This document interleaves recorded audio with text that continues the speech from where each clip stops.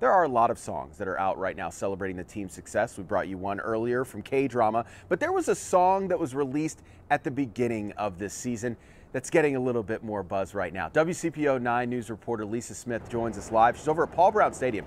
She talked to the writers and the producer of the song Stripes. It's a good one. Hey, Lisa. Hey, good morning, Adrian. Yeah, producer Tony Burkhart and rapper GiftVader have been working together on songs for several years now, but none of them have quite gotten this level of attention that they're getting right now from Stripes.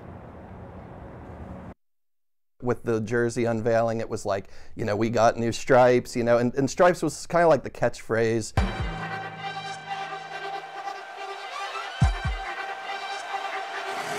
Let's go.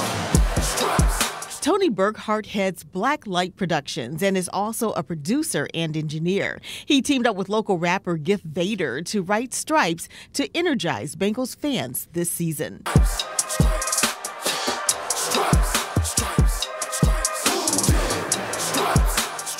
We hoped it would get to this point, to the Super Bowl, but, as Bengals fans, you're always like, there's going to be that one crippling flaw, that one heartbreaking moment that shatters the whole thing. For GiftVader, rooting for Joe Burrow and Jamar Chase in Bengals Stripes has a special meaning. Both of my parents are from Louisiana. I was born in Baton Rouge.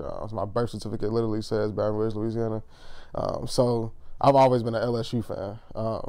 And I've always followed the Bengals, too. His favorite verse, Cincinnati, she's our queen. We gon' show the world who king.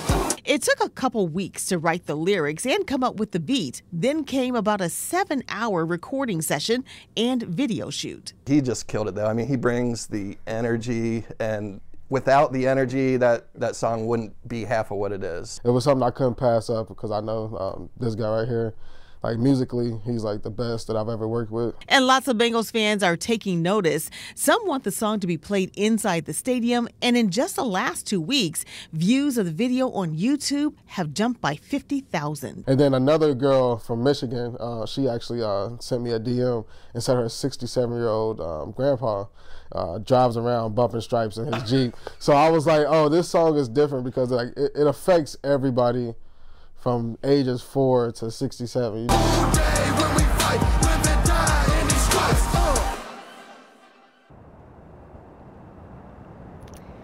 And by the way, that 4-year-old, apparently the parent caught them watching the video over and over again on the iPad. Now, I just checked YouTube, and now it's looking like they're at just under 100,000 views. Meanwhile, they say that they have not heard from any Bengals players yet about their reaction to the song, but apparently they ran into wide receiver T. Higgins' parents, and they said they liked it. Reporting live at Paul Brown Stadium, Lisa Smith, WCPO 9 News.